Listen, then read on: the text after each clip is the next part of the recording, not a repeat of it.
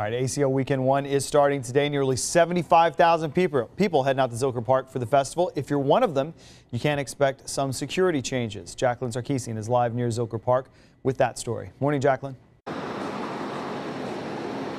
Good morning, Dave. You know, this is the 16th year of ACL, but this year is somewhat different than the years past. There's some new public safety concerns for a lot of those people attending the festival. That's really because of what happened in Las Vegas Sunday night. If you remember, there was about hundreds of people who were injured, at least 58 people killed. It's happened during a 3-day music festival similar to ACL, so police are stepping up security for the event. Interim Police Chief Brian Manley says they will be increasing patrols. Many officers will be seen during the event.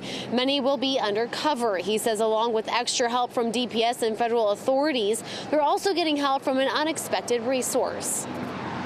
We're actually going to take some of the vehicles that are still waiting to be fixed for the carbon monoxide issues, and we're going to bring them into this event and use them as hard barricades at some of the roadways that we want to block for vehicular traffic. This will be one of the safest places, actually the safest place, with just sheer presence of law enforcement this weekend.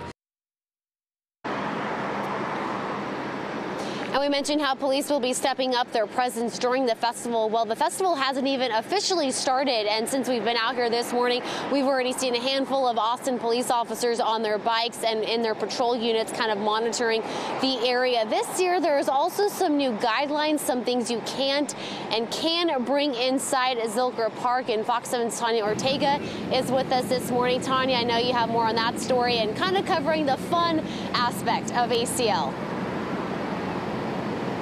Definitely. You know, obviously we want to talk about safety and security, everything that they're doing, but it is, after all, a music festival, and it's going to be a lot of fun for about 75,000 people out here this weekend.